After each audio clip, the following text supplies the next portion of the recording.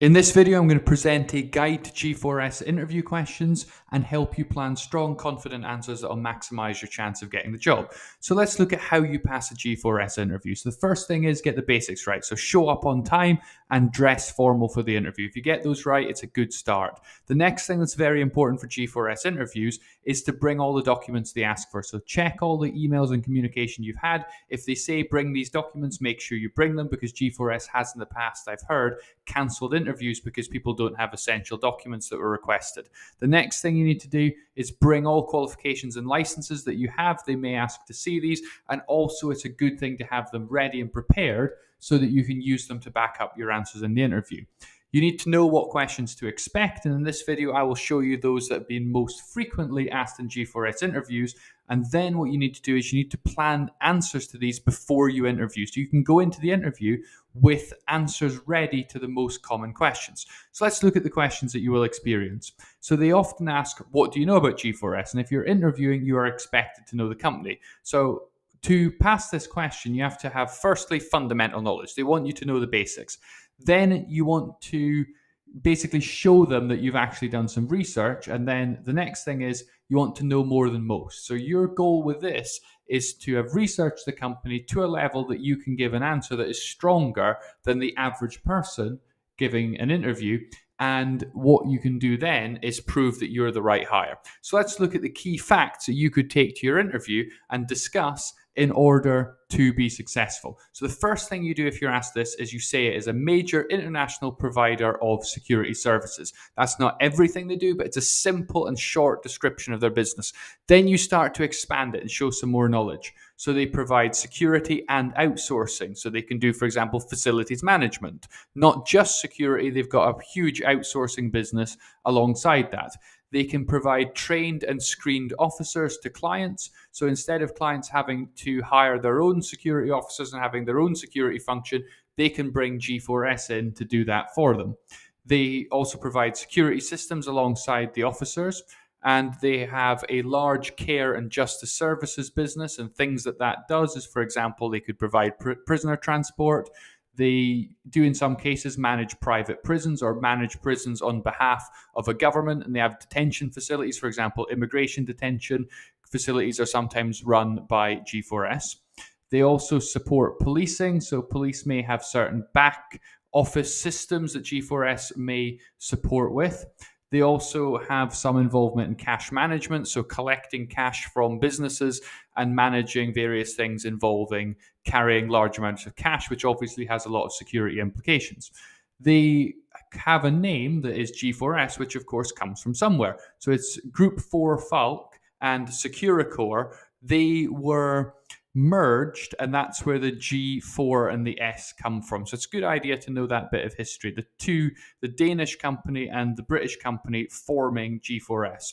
They completed this merger in 2004. So the companies that are part of G4S are a lot older than that, but the merger happened in 2004, creating G4S. They have now recently been taken over by Allied Universal, which is an American company, so they are now part of an even larger group. And they are still a London headquartered company, and that's also a good fact to take. So talk through what I've just discussed here, and you will have a good answer ready to go. The next one is, what is your availability? And G4S are going to be very, very interested in this, and you've got to get it right. So I'm going to show you the best answers to be successful, and you want to try and tailor an answer that is as close to this as possible. So the first thing is, yes, I can.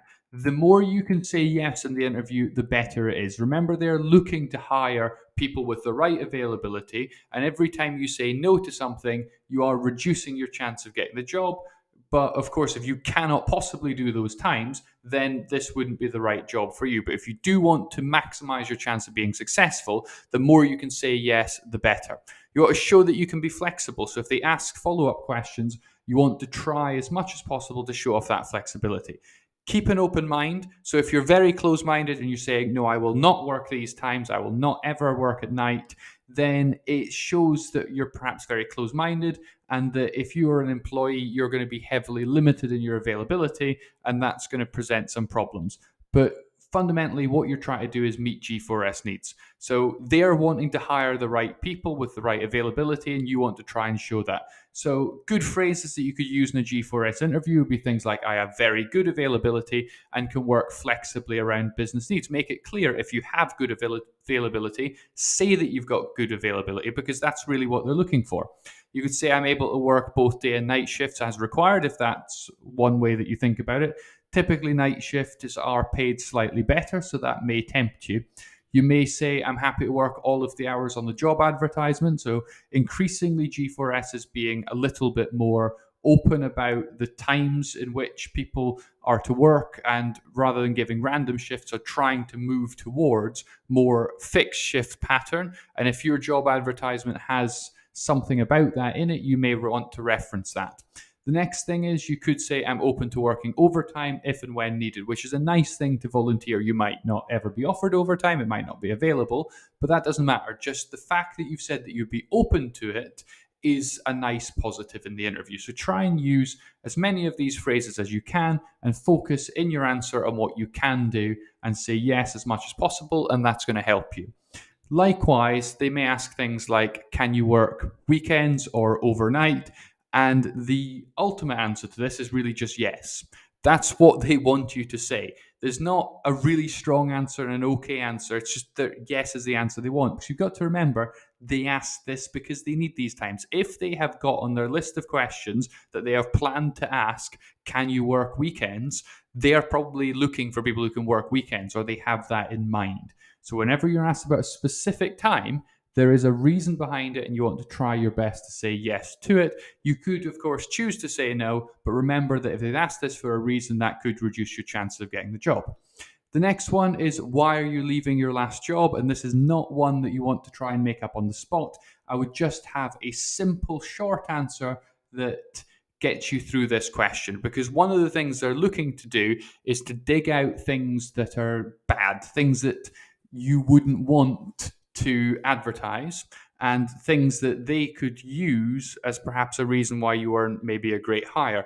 And quite often people answer this really badly and can lose the whole job. So I'm going to give you a list of some good things that you can say, and then some bad things that if you say these, they will really put them off from hiring you. And in fact, a lot of people do say the bad things and it loses them the job. So let's look at the good side and the bad side. So good reasons is you're looking to gain a promotion. If this is a job that's above your previous job, that is of course a great reason for moving job. G4S role's a perfect match for my skills. So be really, really positive about it. If G4S is offering a slightly better salary, that could be one reasonable motivation. Talk about the positives of G4S. So you're always focusing on why this is a great job as part of your answer. So you're leaving your last job because you're so excited about this new G4S job.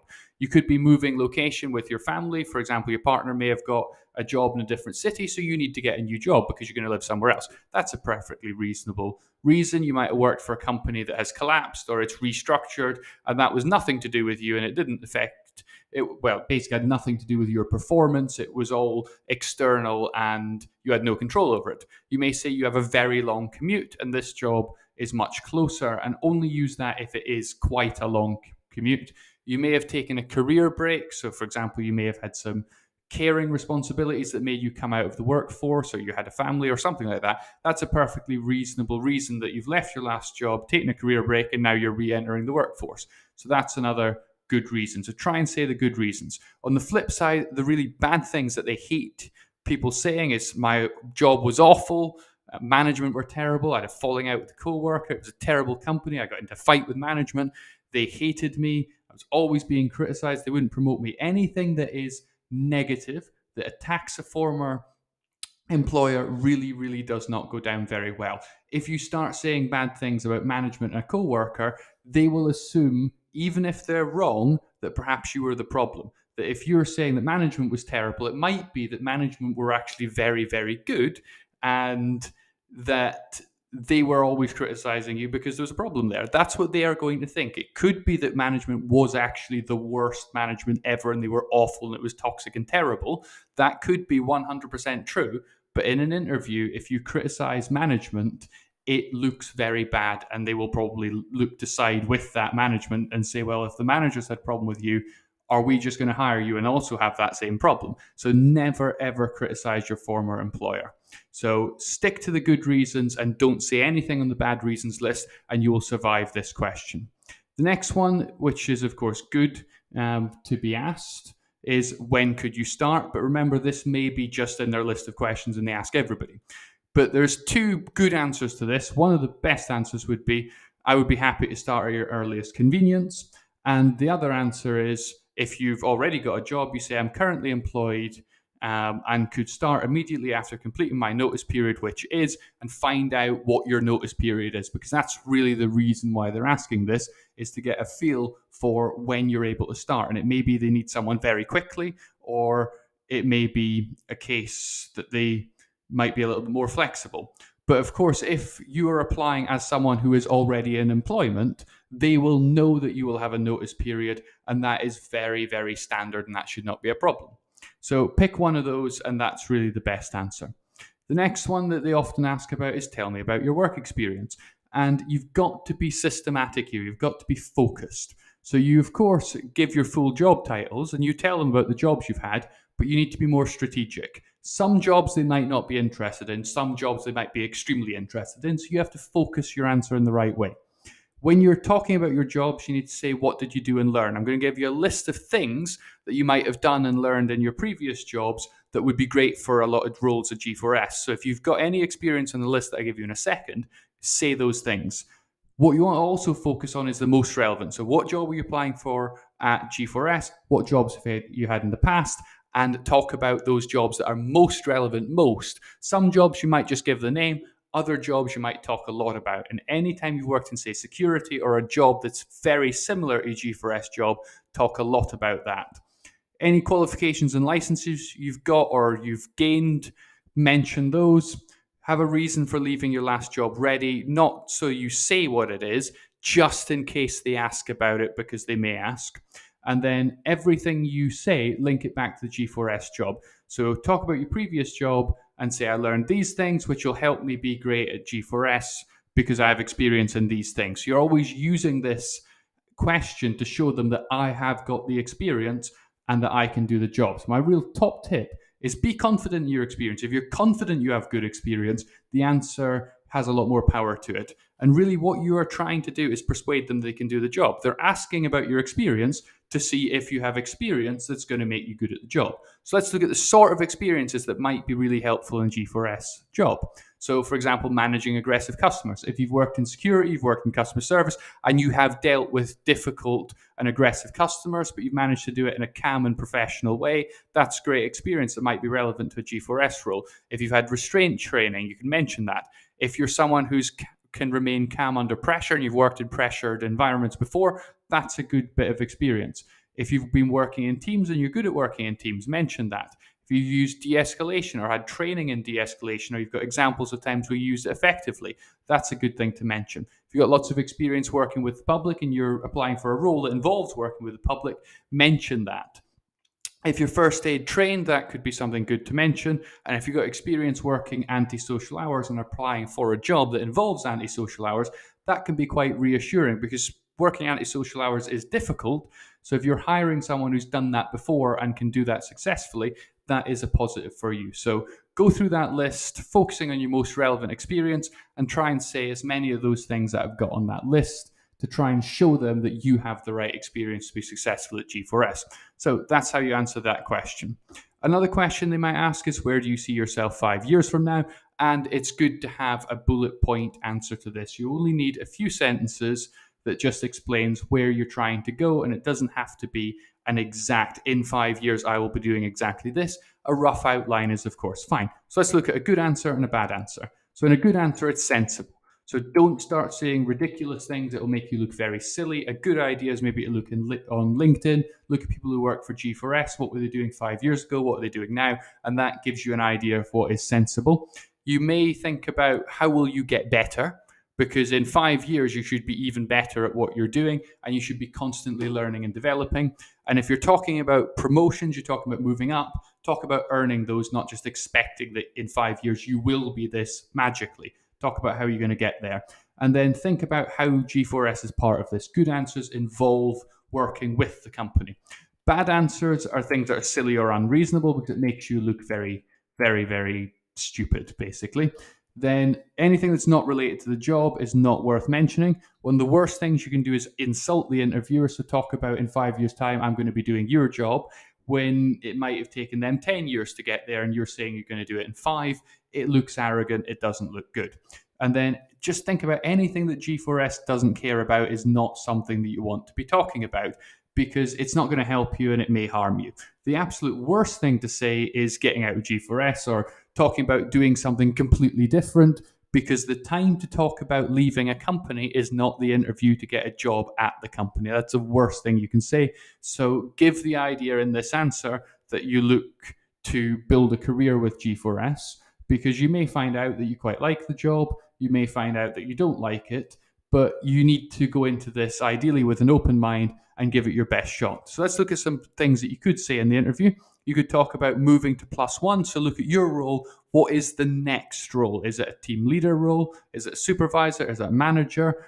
That might be the next role, and you may talk about how you could progress to that level. You could talk about gain additional responsibility. So within your role, you want to have some more responsibility. For example, you might like to mentor new staff. Be someone that is so secure and so confident in that role that you would hope that in 5 years you would be someone that management would go to as a great person to mentor and support new staff.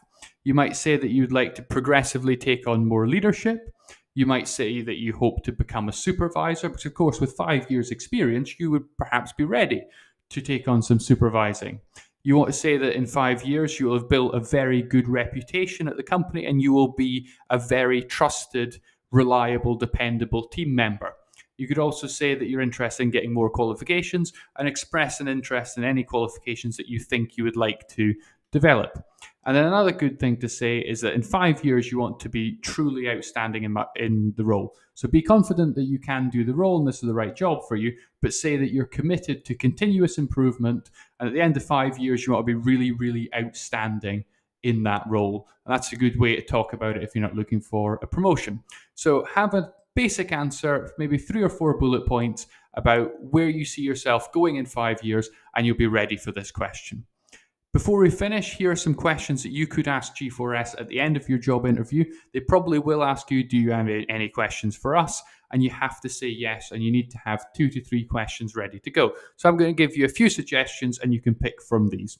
So you could say, can you tell me more about the team I could be working with and how my role fits into the organization, and find out a little bit more about what the job actually involves and show a lot of interest in this.